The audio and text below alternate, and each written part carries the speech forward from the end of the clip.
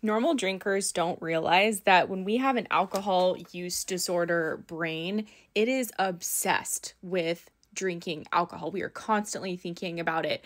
Can't wait till 5 o'clock when I get home and I can open the bottle of wine. Where's the waiter to fill my glass? Is there enough alcohol here? I'm not going to hang out with those people because they don't drink like I do, or I want to hang out with this person because I know they're going to drink a lot. Not going to go to that function because there won't be alcohol there. Like, this is the thought life of the brain that has alcohol use disorder. And when someone hasn't experienced that for themselves, they just can't relate. I remember I used to think that everybody wanted to drink all the time like I did, and that they were just being more disciplined. Like, I clearly remember being out on a Saturday morning, not drinking. It was like 11 a.m. and I was like, oh, I really want to like go home and drink right now, or go get mimosas, and like looking at people at the dog park or just out and about. And I remember thinking, oh, wow, they're disciplined. They must want to like waste the day away and get drunk, but they're out here like functioning in society. I just assumed everyone had that same thought life. Now that I'm on the other side of it, I realize that's not true.